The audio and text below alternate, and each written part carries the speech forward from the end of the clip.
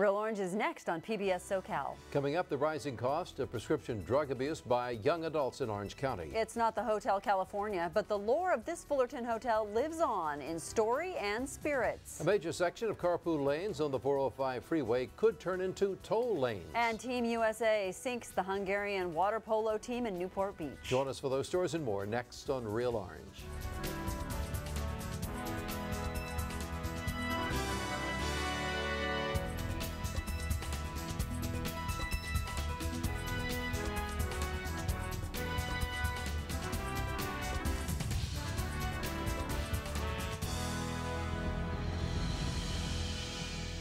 And thanks for joining us once again. I'm Ann Police. And I'm Ed Arnold. Coming up on this edition of Real Orange, the epidemic of prescription drug abuse among young adults in Orange County. And we have an assortment of cats and dogs up for adoption from the Orange County Animal Care. Charles Clark Chapman moved to Fullerton in 1899, and his agricultural legacy earned him the title Father of the Valencia Orange. But Chapman's interests also included mining, oil, and real estate. In the segment of Forgotten OC, local historian Chris Epteen shows Maria Hall Brown around one of Chapman's properties, the California Hotel, a hidden treasure holding onto its original charm, if not its original purpose. Now you're going to pick on me because I said I was going to start singing. Well, it's not the Hotel California. It was. Welcome to the California Hotel. It wouldn't have worked. Not the same meter. No, it's not the same. But we are coming into what was once the California Hotel, built 90 years ago this year here in Fullerton in 1922. And it was this really beautiful Spanish-style hotel that was still here. In the 60s, it stopped being a hotel and became more this kind of compendium of restaurants and shops and things like that. But it's got a lot of great history, and I don't think everybody who passes by would have any clue. You know, today it's called the Villa del Sol. This is the courtyard. This is gorgeous. Yeah, it's beautiful. It's very serene and still very, very peaceful. But, you know, back in the day, 70, 80, 90 years ago, it was a very happening Orange County hotel.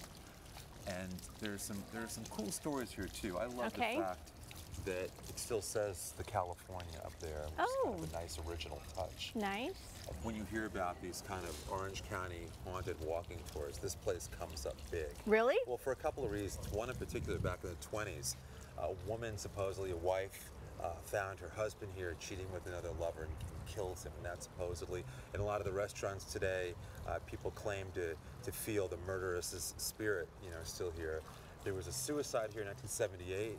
A well-known railroad worker killed himself here, and his spirit supposedly lingers as well. But my favorite bit of history here, it goes back to a previous Forgotten OC that we did in Brea.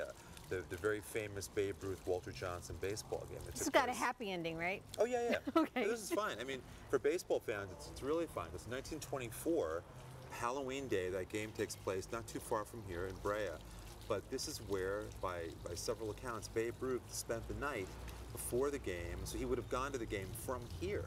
Okay. And he would have been one of the notable people that stayed in this hotel, which I think is kind of a great piece of Orange County history. Just having Babe Ruth here in Orange County, but knowing that he would have stayed in one of these rooms here, I think makes it, by my count anyhow, a very, very significant Orange County landmark. I'm so glad that it actually still looks the way it's, I mean, if you didn't know that those were offices or it still looks like little hotel rooms. Yeah, and I mean, you will have, well, at this point in our chatting, you may be cutting away to some old images and things. You'll see they've changed it a little bit. It wasn't, it was more open down there at the front, but they enclosed it in the 60s once they kind of refurbished it.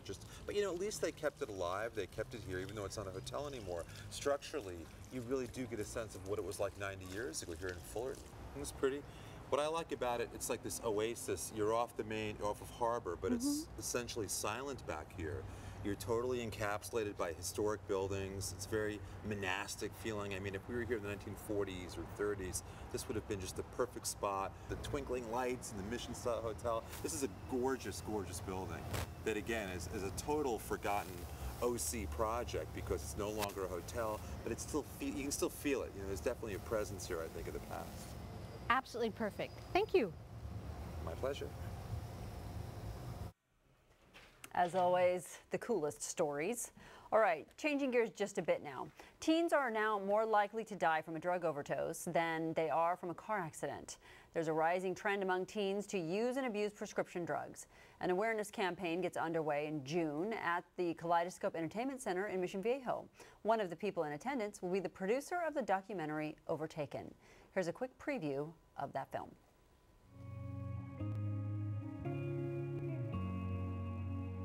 I was curious. I was very undereducated. I did not know what I was getting myself into. If I could take it all back, I definitely would, because this is probably some nasty places that I would never want to be.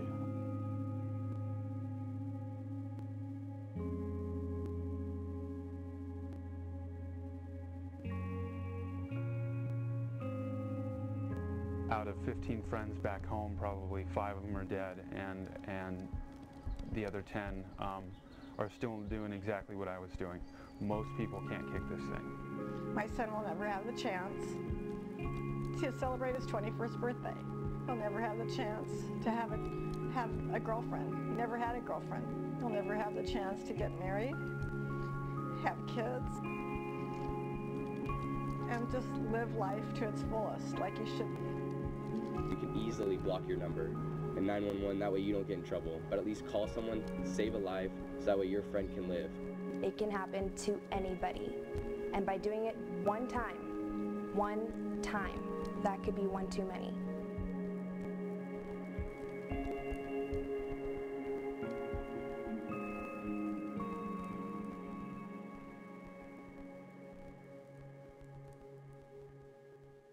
We welcome now to Real Orange, Jody Barber. We're so glad to have you with us, Jody. Yeah, thanks for coming on. We're going to talk about the movie in just a minute. We'll get back to the documentary in just a second. But let's talk about your personal journey with prescription medication. Tell us what got you involved in this particular topic. Well, 2 years ago, I lost my son, Jared. He was 19 years old to prescription drugs. He overdosed, and we found him on the sofa. I never spoke to my son about prescription pills.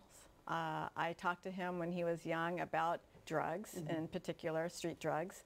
I talked to him about alcohol, but never did I ever think of having to talk to him about prescription pill abuse. When you talk about prescription medication and prescription pill abuse, are most kids, including or excluding your son, getting them from the home they live in? Where are they getting the prescription medication from? Not my case. The strongest pill in my medicine cabinet was Tylenol. Right. But yes, many are getting it from their own medicine cabinet. So I am an advocate now, and I am doing parent nights where I talk to the parents and let them know to please lock up your pills, because they are getting them from there, as well as other places on the internet. There's dirty doctors out there that are prescribing to the kids. How can we put an end, or at least slow it down, where they're able to get these prescriptions from doctors, or illegally as they are? What can we do? Well, I think right now educating is one. We need to educate all the kids, we need to educate all the parents, we need to educate the doctors, and we need a database, we need regulations. There's a lot that is involved right now that needs to stop this. We need the political side to help us out here and start regulating what everybody is getting. I mean, it's too easy for these kids to get the pills. Yeah. When you talk about overdosing on prescription medication, is there a most common prescription that kids find and take? Yes, the opiates are what the kids are overdosing on. Vicodin is where they start, which is also synthetic heroin, and that leads to Oxycontin. The Oxycontin is what a lot of the kids were abusing, and they made it difficult to crush the pill. This is how they're getting a quicker high, by crushing the pill and smoking it. And they made that difficult to do with the Oxycontin. So now the kids have led to is a pill called Opana. Another name is oxymorphone. It's 10 times stronger than Oxycontin. It's supposed to be only prescribed for terminal cancer, and this is how the kids are dying. They are abusing this pill called Opana. As well as the deadly combinations. Yeah, mixing the drugs is the worst. Mixing the drugs, but taking one Opana, you can die from that. When you crush that pill, it's a 12-hour release that becomes an immediate release to the brain. Oh. Let's talk about your documentary. We saw a little bit of it. It's going to be playing at down in Mission Viejo, as we mentioned. When is that, and how can folks see more of your documentary, Overtaken? Okay, well, Overtaken is shown on YouTube, so you can view it on YouTube as well as purchase copies to have at your home. The Kaleidoscope is holding an event on June 7th from 6:30 to 8:30. It's an awareness event, but it's also a fun event for teens and young adults to come to. Okay, so you can get more information about the type of prescription drugs as well as, you know, how to avoid. Yes, we're going to have exactly. We'll have a guest speaker from Overtaken, and he'll speak briefly, and we'll have copies of Overtaken to purchase for $10. We'll have a lot of good information there.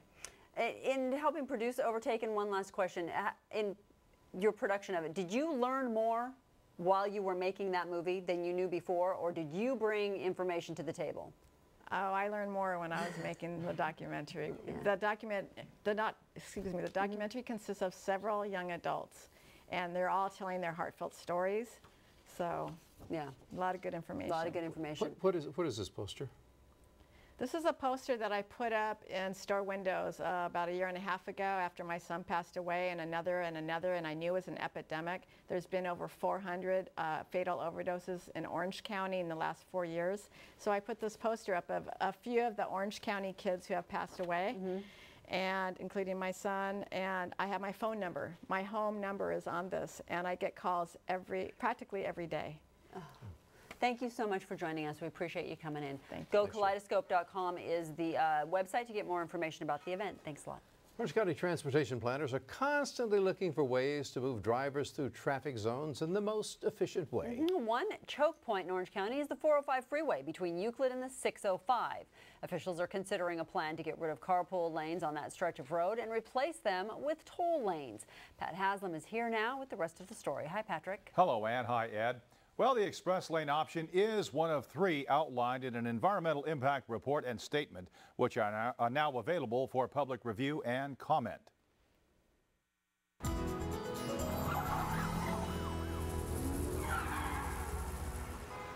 It's no secret, the 405 is a virtual parking lot during both the morning and afternoon commutes. Part of it, along with the 22 freeway, are already getting a new lane and HOV connectors. But now several options are being considered to improve the 405 between the 73 and the 605 freeways. We have 3 other alternatives wherein we add 1 general purpose lane in each direction. The second one would be we'd add 2 general purpose lanes in each direction. And the third would be to add 1 general purpose lane and a express facility. 300,000 cars and trucks drive the 405 daily, and that number is expected to increase by up to 30% over the next 25 years. Option 3, the plan to add 1 new lane in each direction plus toll lanes that would replace carpool lanes, is getting the most favorable reaction from county transportation planners, who will make a final decision this summer. That is the largest number of cars that can travel the quickest on that area.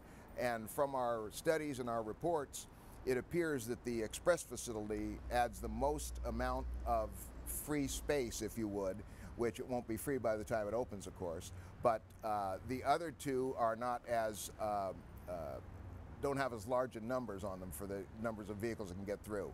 To complete the environmental process, public input is needed. We have 4 hearings scheduled.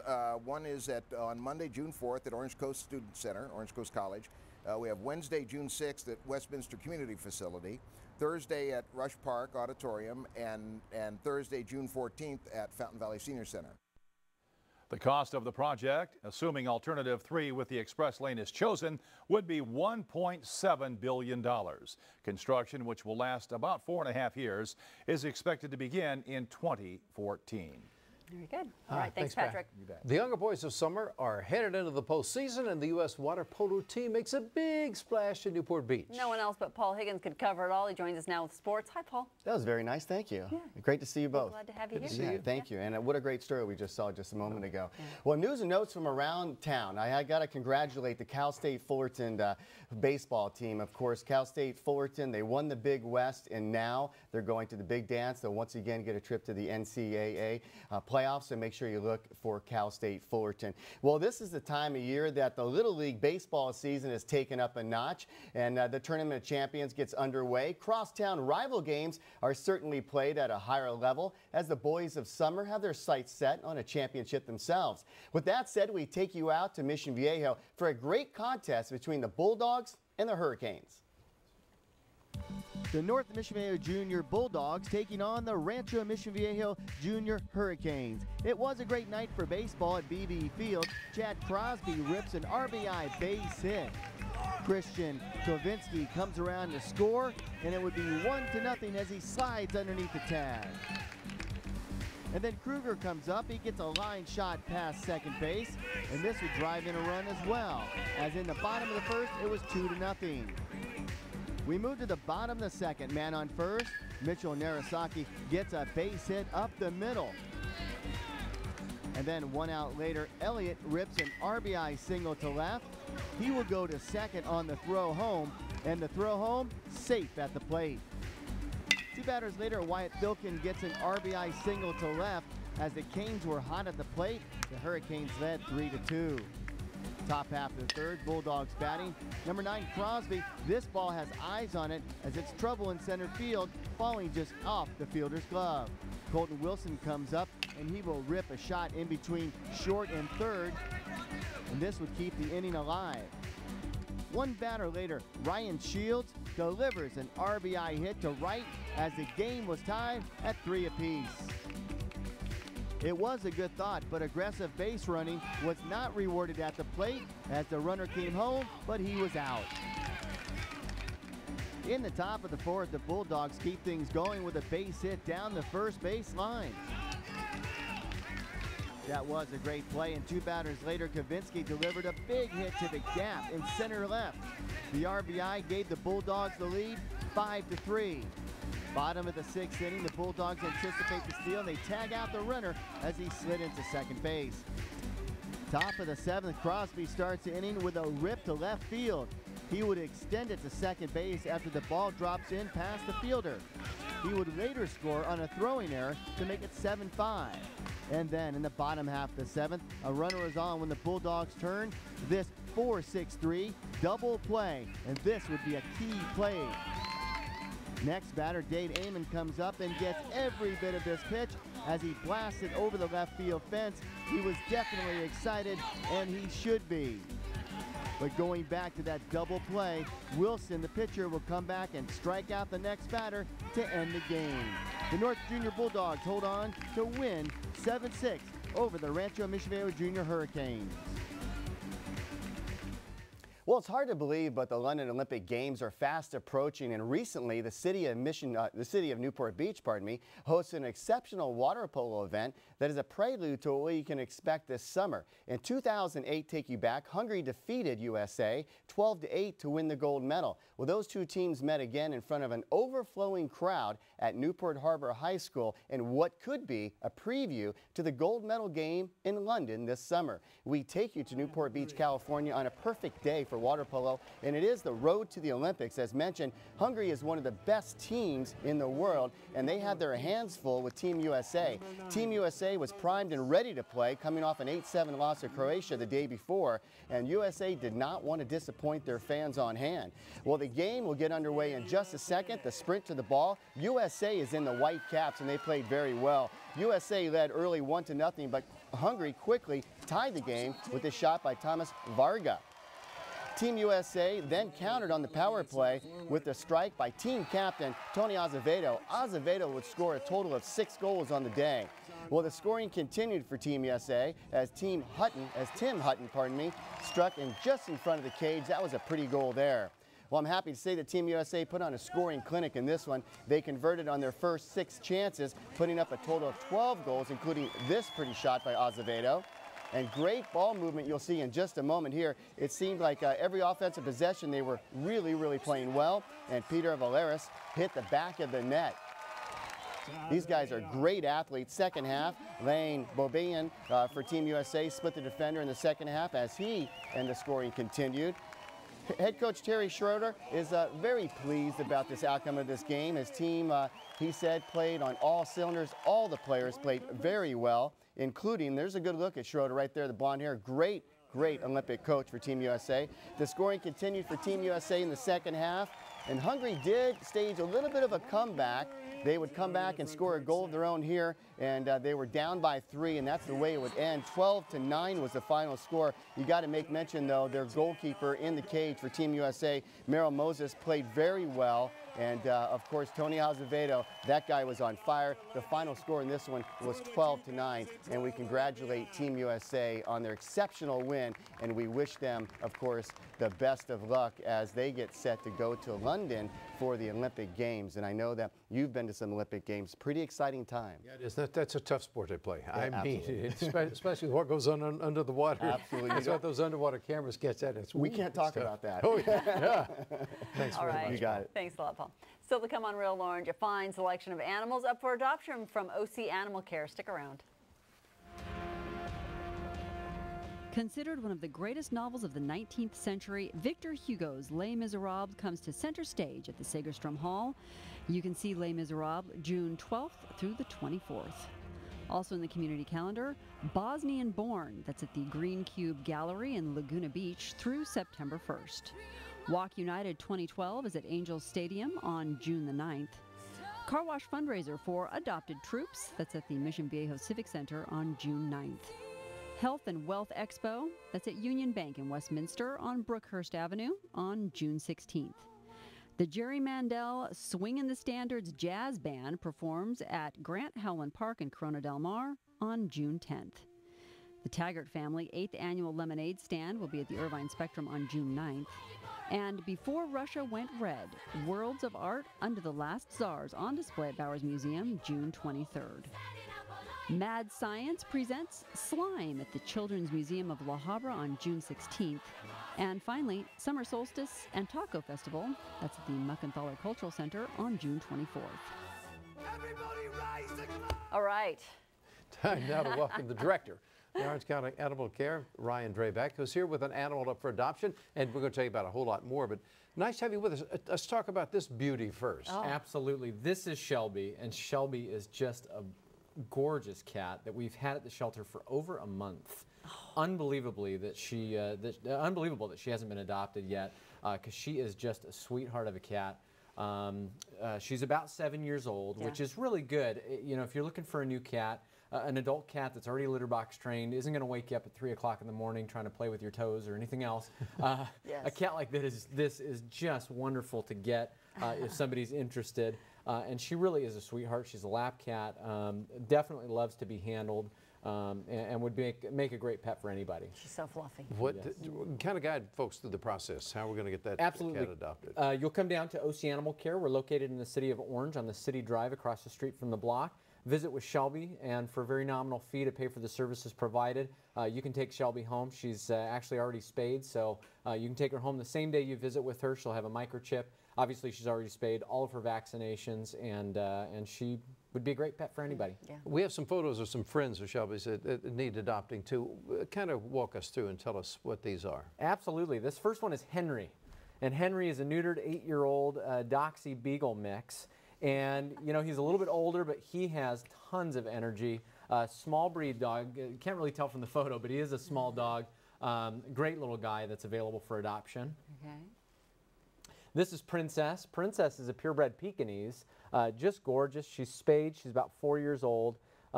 She obviously would do best in a house where she's got a lap to sit on all day. Yeah, no kidding. And this is Emma Dice. And she's a big dog, but she's young. She's only about a year old. She's spayed and would be great for a family. She loves to play ball, which is fantastic for a big dog, and especially somebody who's got a lot of energy. She's a German Shepherd mix. She is. The guy, There's Dixie. And this is Dixie. Named after my wife, obviously. Yeah, absolutely. Yeah, Dixie's a spayed 4-year-old calico. She really is a sweet little gal. Actually, oddly enough for a cat, this one loves to be brushed, which my cats can't stand being brushed. Okay. Dixie absolutely loves it.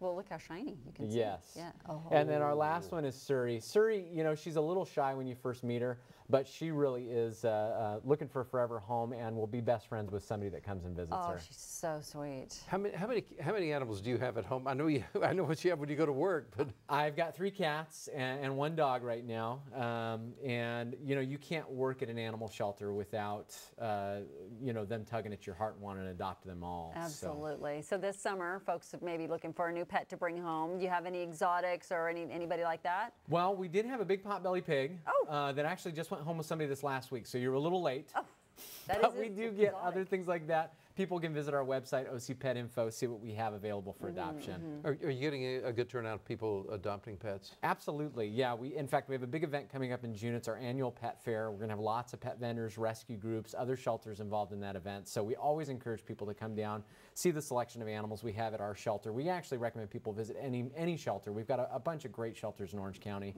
and we really advocate for people adopting shelter pets. On the website, is it just those that are available at your shelter or the others? Well? Just ours, but actually there's a feature on our website called Pet Match by Email, and you can go online, put in your website an animal that you're interested in, and it'll email you from any shelter in Orange County. Right, thank you so much. Thanks for bringing that beauty to see us. Thank you for having us. All right, we'll talk to you soon. Thanks, Ryan. All right, that does it for this edition of Real Orange. Thank you for watching. You can watch Real Orange weeknights at 5 and 11:30 p.m. and see rebroadcasts of Real Orange on PBS SoCal's digital OC channel, the next generation of PBS.